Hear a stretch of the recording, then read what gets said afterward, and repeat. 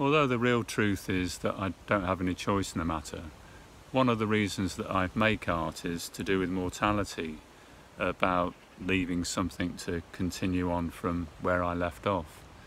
And it's because of this that I produced From Now Until Yesterday, which was a monograph that I wrote under the pseudonym of Rick V Parsons, which was my maternal grandfather's name, although he actually called himself Dick.